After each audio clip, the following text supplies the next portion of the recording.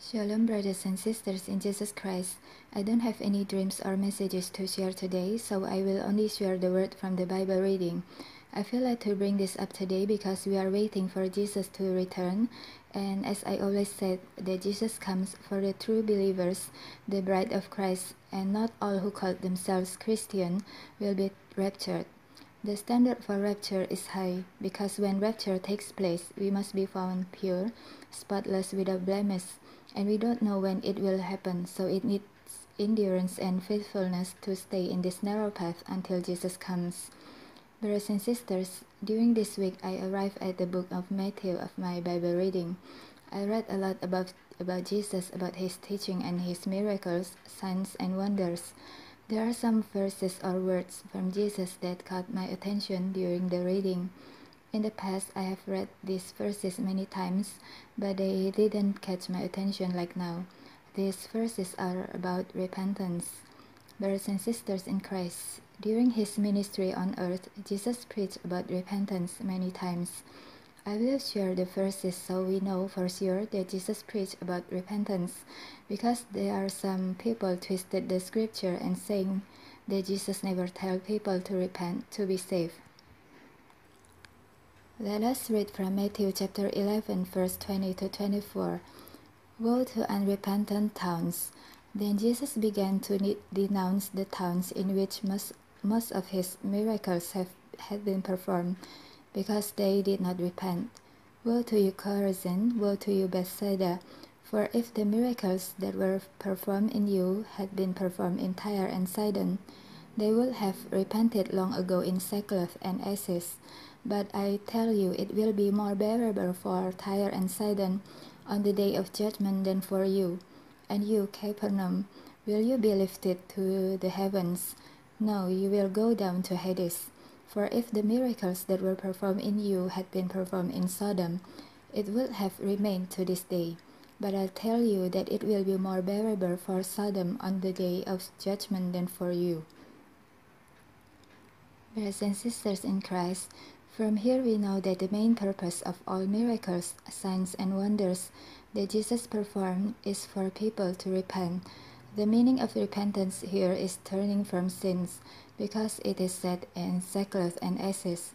So when Jesus said to them, "Woe to you," those are the strong words from Jesus. And do you think that these unrepentant people will be saved and go to heaven? If they continue in their unrepentant ways, they are not saved.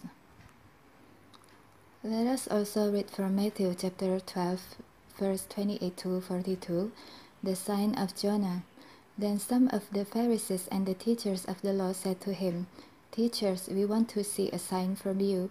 He answered, "A wicked and adulterous generation asks for a sign, but none will be given it except the signs of the prophet Jonah.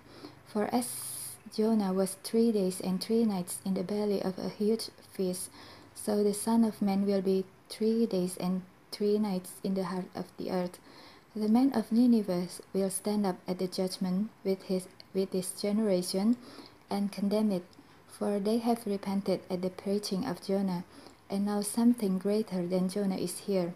The queen of the south will rise at the judgment with this generation and condemn it, for she came from the ends of the earth to listen to Solomon's wisdom, and now something greater than Solomon is here."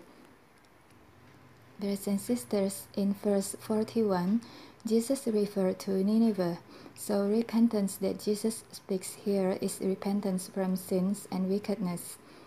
Let us also read from Jonah chapter 1. We read from verse 1 and 2 only. Jonah flees from the Lord. The word of the Lord came to Jonah, son of Amittai. "Go to the great city of Nineveh and preach against it, because its wickedness has come up before me." So it is clear, brothers and sisters, that Nineveh is called to repent from the wickedness. Brothers and sisters in Christ, don't be deceived. We said that we believe in Jesus, that he died for our sins, buried and rose on the 3rd day. We believe that his blood can clean us from all our sins that we have done. How can his blood clean us if we don't come to him in repentance? For an example, if we buy a machine or equipment to help us, we say that we believe this machine can help us to do the work. But then we don't use the machine or the equipment to do our work. Thus, the machine becomes useful for us. Brothers and sisters, this machine symbolizes the blood of Jesus. If we say that we believe that the blood of Jesus can wash away our sins, but we don't come to Him in repentance when we sin, thus the blood of Jesus will save us, or will it bring us to salvation? So it is not just a slogan that we say with our mouth that we believe in Him, but it should be the active acts, something we should do according to what we believe. Brothers and sisters, the real faith in Jesus is the active faith, the faith that produces the good deeds and transformation in our life through the Holy Spirit. So we must be careful when listen to the message that we are saved by faith alone, or faith plus nothing. If nothing here means that we have to do nothing, just say we believe, and we don't need to produce the good fruit, or don't need to repent, or live holy and righteous life, don't need to have a relationship with Jesus or submit to Him, don't need to obey Him or keep His commandments. This is not the real faith, but the empty faith, and this kind of faith cannot save us. Brothers and sisters, if we believe in this false gospel, we need to repent. This kind of faith plus nothing not equals salvation, but it equals to damnation and will end up in hell.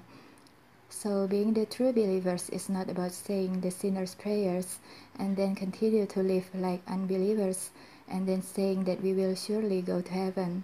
But being the true believers is about the relationship with Jesus. Do we know and obey His word and His commandments? Do we want to submit to Him and let Him be the Lord in our life? And do we have the encounter with Him? That's all I like to share, brothers and sisters. Hope this can help us to prepare. Jesus is coming soon. Be ready and keep watching. Keep praying. If you have any comments, can share it in the comment section below. And if you need prayer, you can share it in the comment section or send an email to me. May Jesus, our Lord and Savior, bless us all. Love you all, brothers and sisters, and thank you for listening. Bye.